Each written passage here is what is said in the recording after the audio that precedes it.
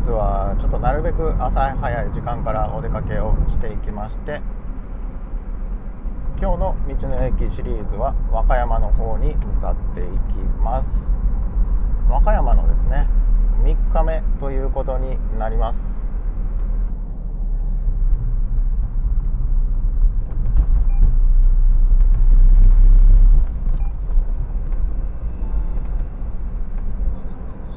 本日も高速道路を利用しまして和歌山の方に向かっていきます。毎回和歌山シリーズはですね、この高速道路から同じシーンからスタートするみたいな感じになって申し訳ありません。いつも同じ感じの高速道路をですね走り続けていまして、和歌山編と奈良編はですねこの近畿自動を通りまして南の方に向かうということになります。和歌山と奈良と合わせていこうと思うんですが、なかなかですね南側に行くの時間がかかりますので、今回の道の駅シリーズはですね和歌山の山手の方の道の駅を回ろうと思っています。予定の道の駅は2つほど決めておりまして、2つ目を行った先にですね時間を見ましてその先に進んでいく方向をですね考えていこうと思っています。今回の最初の目的地はですねごまさんスカイタワーというところです。そこから南に下っていきまして道の駅龍神、そしてその先がですね奈良方面に行くか和歌山の方面に行くかで道の駅をどこ回るか変わるかなといったところです。約 15km 先、松原ジャンクションで右車線を走行して和歌山方面へ。このチャンネルのですね案内を簡単にさせていただきます。このチャンネルはですね今乗っている車は S660 愛車に乗ってですねドライブをする動画をメインに配信しています。この1年間は本当に道の駅をずっと巡り続けているという感じです。ちょうど先月で道の駅巡りですね初めて1年が経ちました。月に1回か2回ぐらいしかのんびりとドライブに行くことはできていませんので、なかなかですねハイペースで道の駅を回ってどんどん動画を配信ということはできてはいないんですが、近畿を中心に道の駅巡りをしていく動画を出していきますので、よかったらご覧ください。チャンネル登録の方もよろしくお願いします。阪和自動車道をしばらく走ってきました。で今回はですねごまさんスカイタワーというところに行くのに、この阪和道を最後の方まで行くという感じではなくですね大阪の方で降ります。岸和田和泉インターチェンジで降りまして、そこからはですね下道で高野山の方ですね目指して走っていくことになります。岸和田泉の出口で降ります。信号で左車線を走路3丁目南で右方向。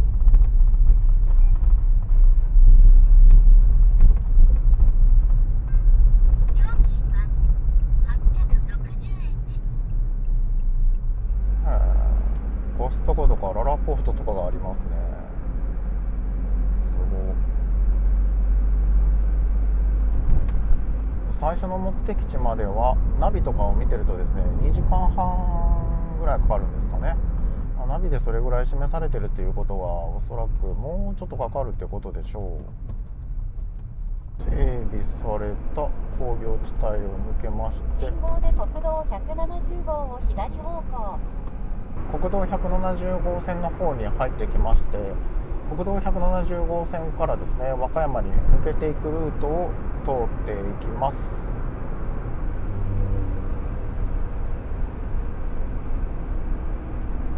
この信号を右に曲がりまして和歌山の方面に向かっていきます。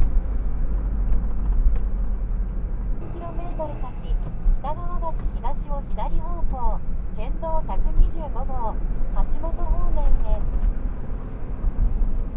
和歌山2日目の帰り道にもですねこの道は通っています。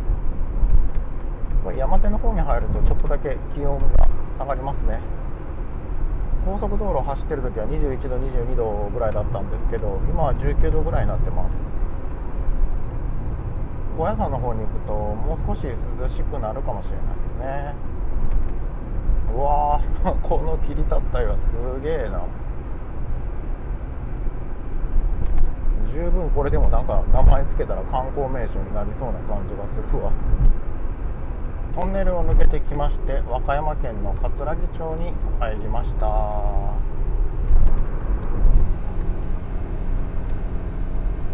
もうちょっと行くとですね、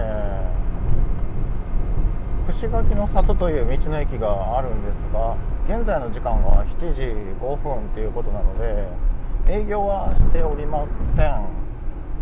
なので寄ることはちょっとできないですけどね。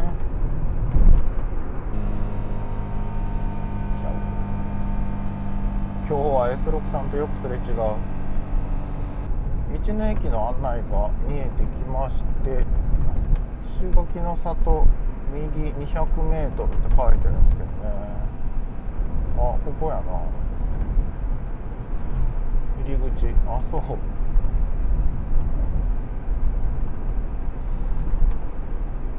とトイレに行きたかったんですけどね。まあいいか。先ほどの道の駅串垣の里はですね、改めて別日に行くことにします。案内板を見ているとですね、道の駅の案内板がめちゃくちゃあります。3カ所ぐらい出てきましたね今で。ですので串垣の里に行くときはこの辺りの道の駅を何カ所か回りながらっていうことになりそうです。ここに道の駅の看板が見えているんですが、これを左に行くとですね、もう葛城西の道の駅がありまして、このまっすぐ行った時に紀の川万葉の里ですかねっていう道の駅がありますね。これからですね、山間部の方を抜けていくと思います。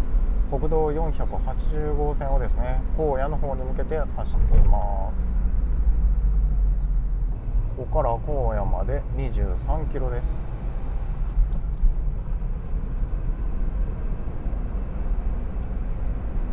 目の前にはですね、もう本当に山がですね、圧倒されるぐらいの山が広がっています。そして一気にですね、山道の方に入っていきます。ここまではですね、燃費も 30km パーリッターぐらいまで出てたんですけど、さすがにこれだけ上りが続くとですね、燃費の方も悪くなっていくと思います。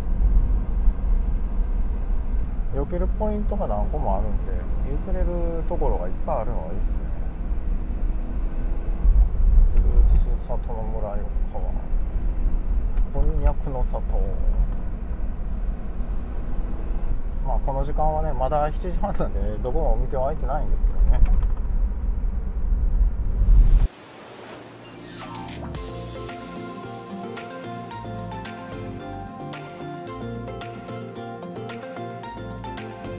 国道480号線はなかなかいい感じの道が続きます。本当山の中って感じがすごいな、高野山。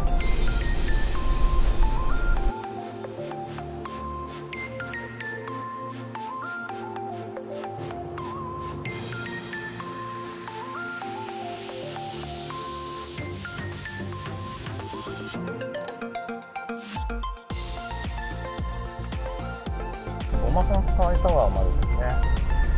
先ほど道の駅の案内が出てましたが、まだまだですね、40キロぐらいの距離があるような感じで、はい、まだまだですね、到着はしません。まあ、今家を出発してから2時間ぐらいですかね。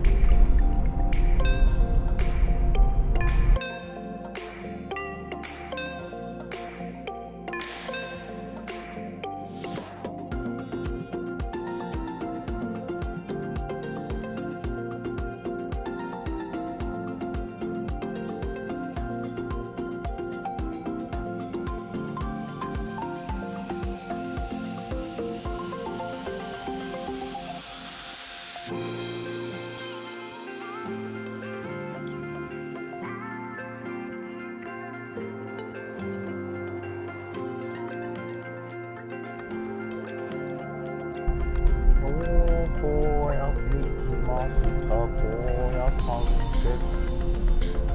高野山高校か。あ、すごい。すごい。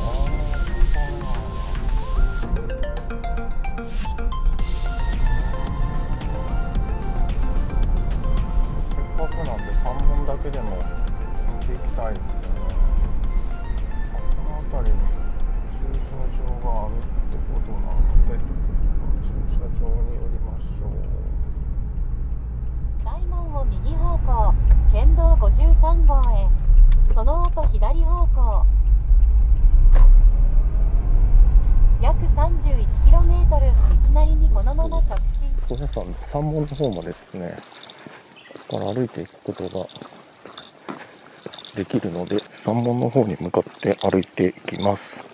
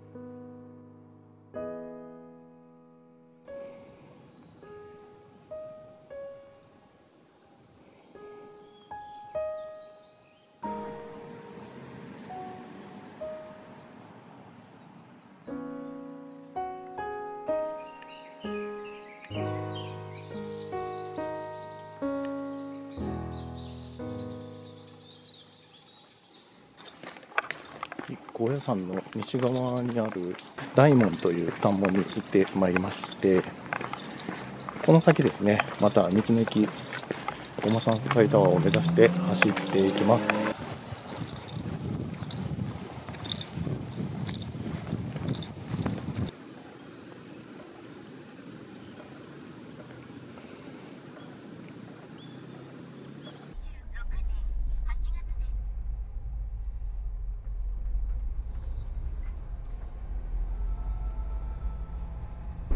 またごまさん、こっちも無料駐車場ありますね。ここからはごまさん合ってんのかな、これで。ここからは屋根を開けていきまして、道の駅ごまさんスカイタワー目指していきましょう。街の中ではね、あんま屋根開ける気しないですけど、山間部に来たらまだ涼しいので、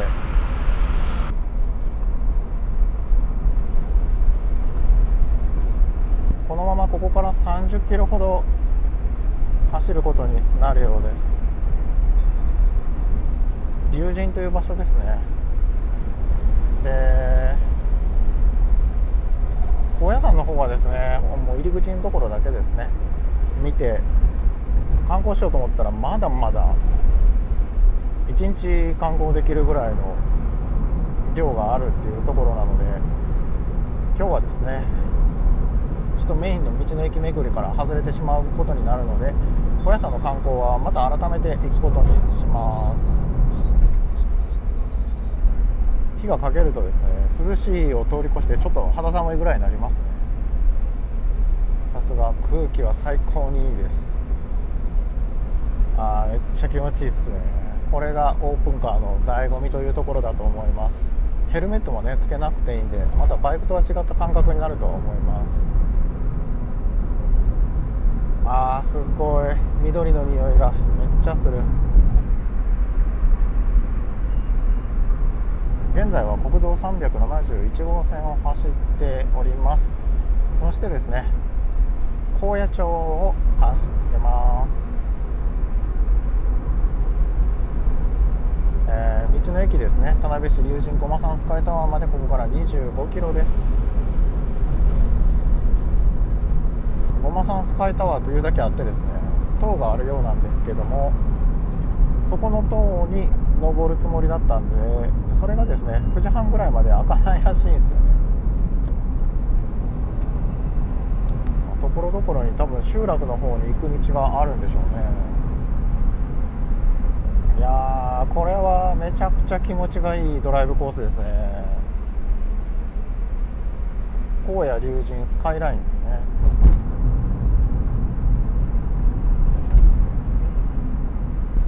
めちゃくちゃ気持ちがいい道なので、多分ね飛ばす人が多いんでしょうね。交通事故注意と書いてあります。安全運転で行きましょう。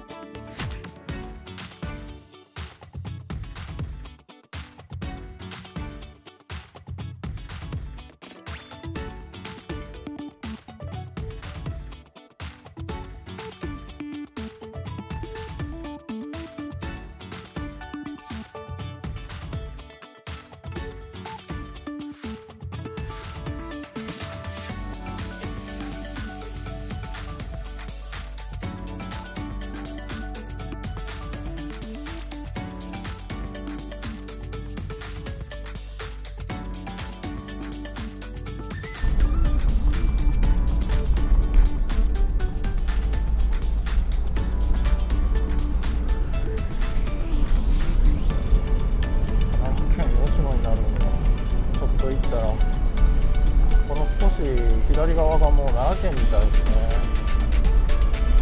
うわ、きれい。やった。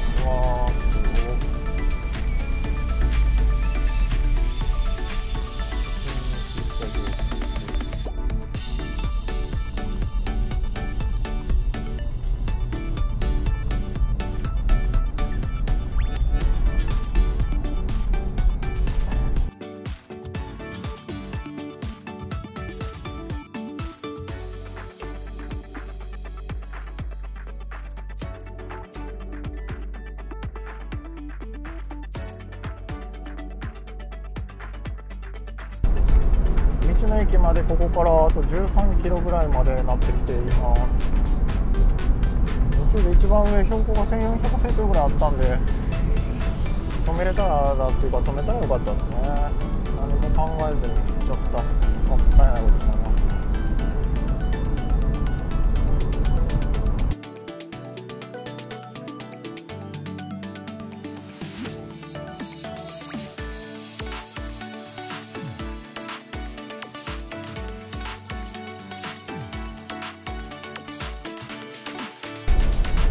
でもよく整備されてる道路ですよね。これは気持ちいいわ。全然走るだけでも十分気持ちいいと思います。のんびりと山道を越えていくみたいな感じで、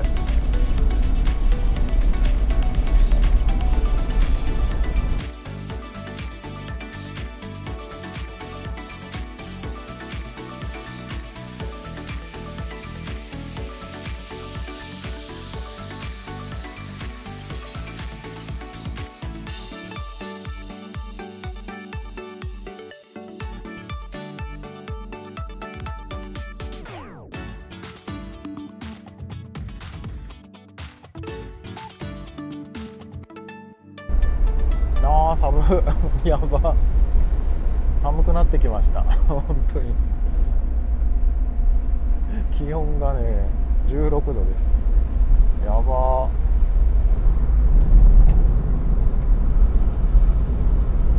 街中とは全然気温が違いますね。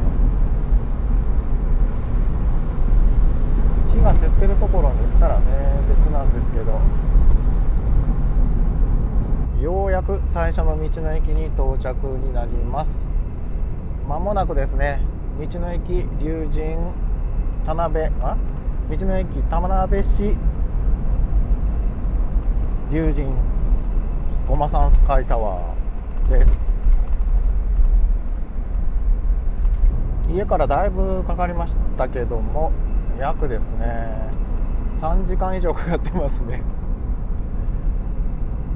途中ちょっと止まったりしてるんであれなんですけど、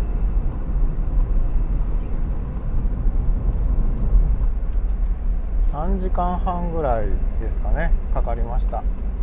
最初の道の駅です。ごまさんスカイタワーです。はい、到着です。道の駅ごまさんスカイタワーです。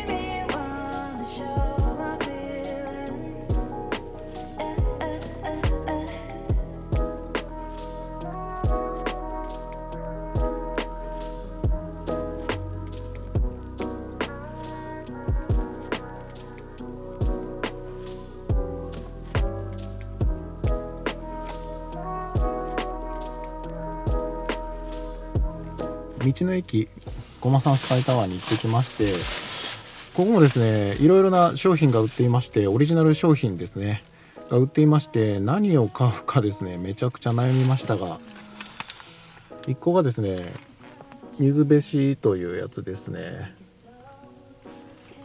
これがオリジナル商品で、これは今すぐ食べるというかですね、家に帰ってから食べるようなやつですので、家に帰ってですねまたご紹介しようと思います。そしてもう一つがですね、こちらのレアチーズケーキでございます。この辺りで採れた卵とかを使っているっていうことでですね、卵とごまですねを使っているっていうことで、こちらのごまごまチーズケーキの方をいただいていきましょう。はい、ずっとですねこんな感じでですね、ごまの部分がしっかりとあります。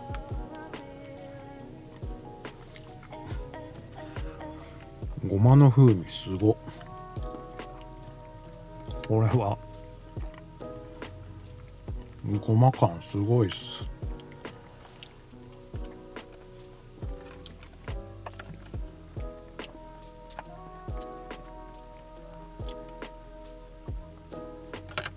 夢中になって食べてましたけど、めちゃくちゃ美味しかったです。この先も引き続きですね、道の駅を目指していきます。次の道の駅はここから約25分ぐらいのところにある道の駅龍神に向かいます。